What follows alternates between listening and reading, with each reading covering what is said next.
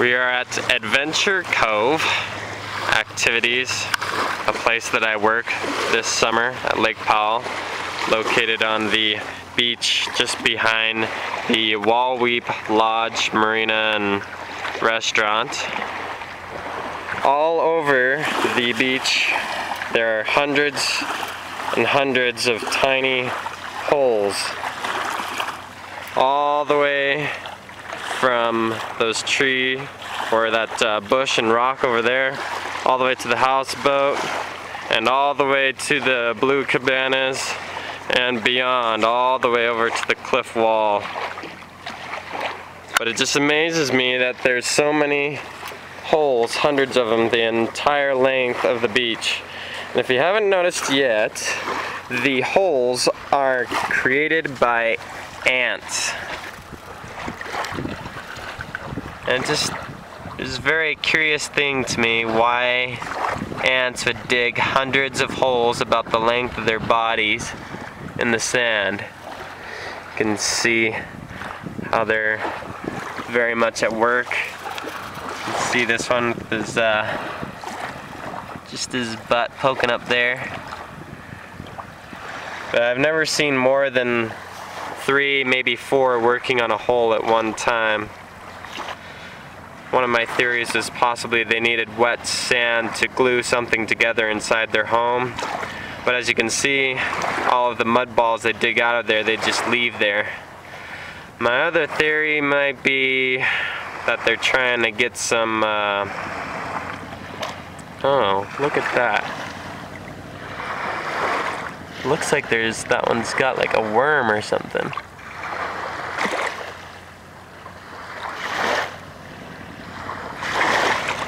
Maybe they're digging for worms.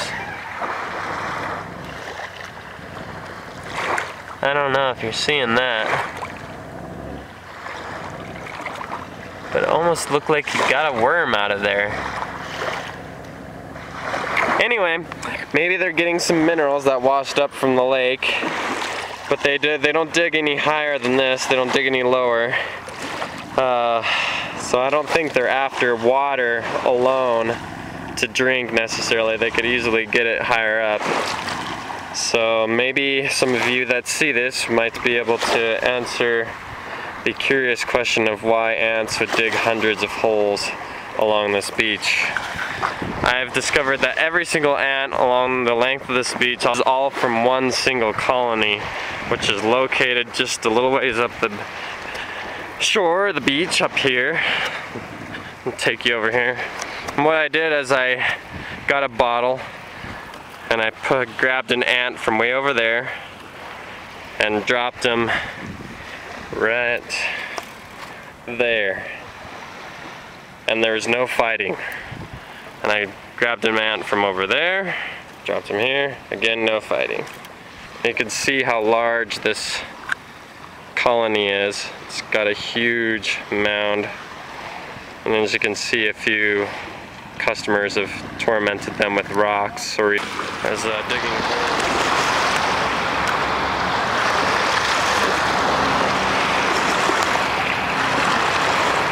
There he is, he's got a worm.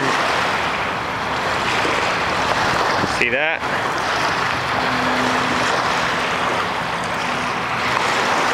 Help me! Help me! He's got me!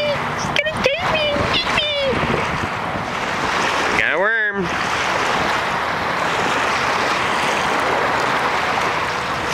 I'm gonna try and steal it from him so we can see it all by itself. Well, here we're looking at the worms that the ants are after, and this is a little bit of water and dirt inside of a Aquafina cap. And when we watch the videos, the worm looks more translucent. Well, it is translucent, but the outer skin that's more clear shows up in the light of the sun and looks kind of white and shiny. But in this cap, it just looks like a brown worm. You can't see the skin very well that surrounds it, so I'm guessing that's probably like its organs that we can see through the skin or something. And just feeling a little sad that I couldn't keep them alive. I don't know if these worms are in the water and then wash up on the beach and happen to make their home in the dirt close by, and only a foot away from the water, because that's where the ants are always digging. And maybe even the holes serve another purpose other than to find the worms. Maybe the holes serve to catch the worms. I don't know.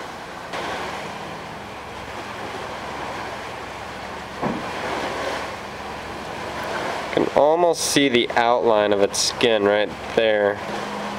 Anyway, I think this might be the head and this might be the tail.